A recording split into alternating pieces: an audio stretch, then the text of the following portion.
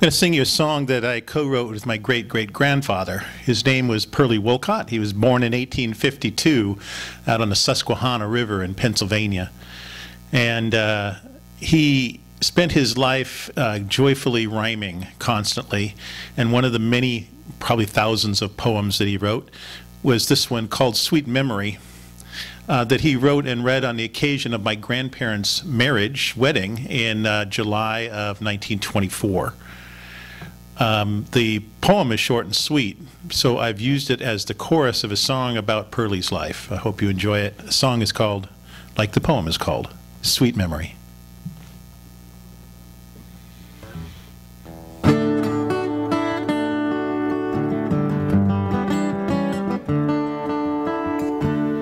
Well, Pearly Wolcott, he was a kin of mine from another place, another time. He was born amidst the sawdust on the lumber camp 10th floor.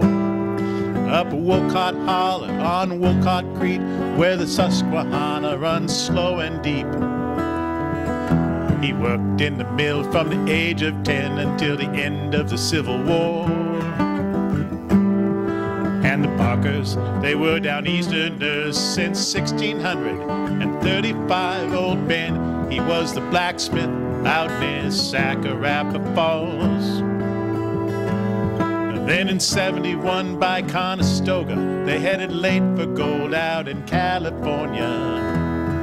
But the money and that wagon stop at the Jefferson County line.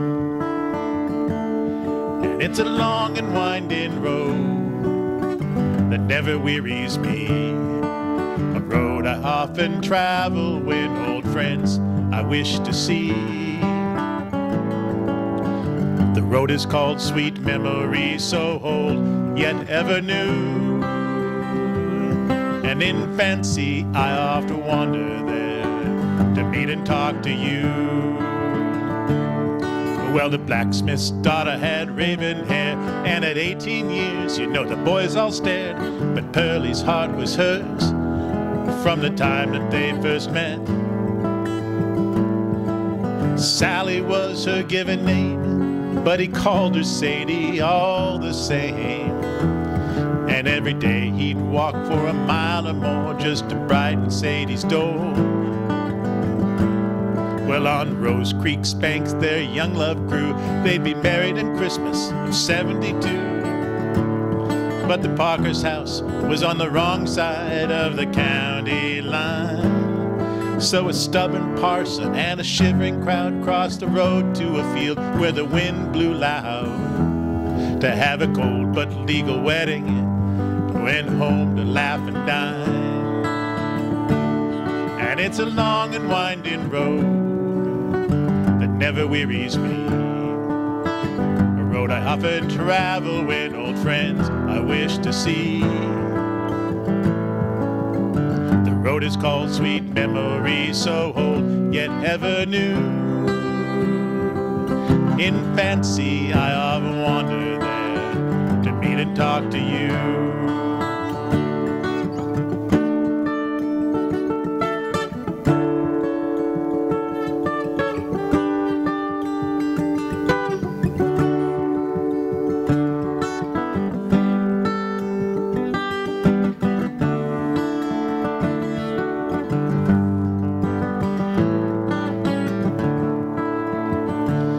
You know it wasn't easy. Sadie lost her leg, but they were never hungry.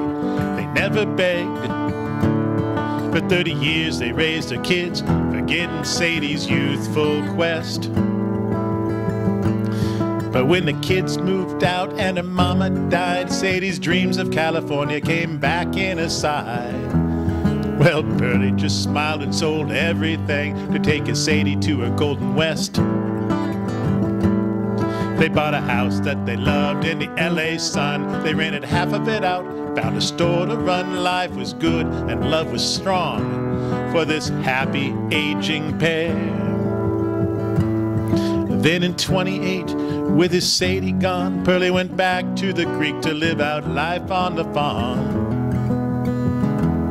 But that house was not a home without his girl with the raven hair. And it's a long and winding road that never wearies me. A road I often travel when old friends I wish to see. The road is called Sweet Memories, so old yet ever new. In fancy I often wander there to meet and talk to you. Where Pearly packed his bag, went back to the only home he knew. He was just a pussyfooter who had rhymed his whole life through. For 10 more years he lived and worked and smiled at his blessed life. Whenever he got lonely, there was that road where he met his wife. It's a long and winding road that never wearies me. A road I often travel when old friends I wish to see. The road is called Sweet Memories, so old yet ever new. In fancy I often wander there and talk to you.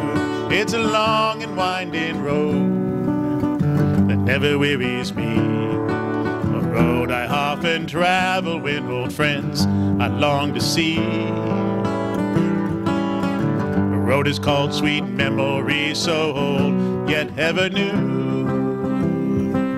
In fancy I often wander there to meet and talk to you.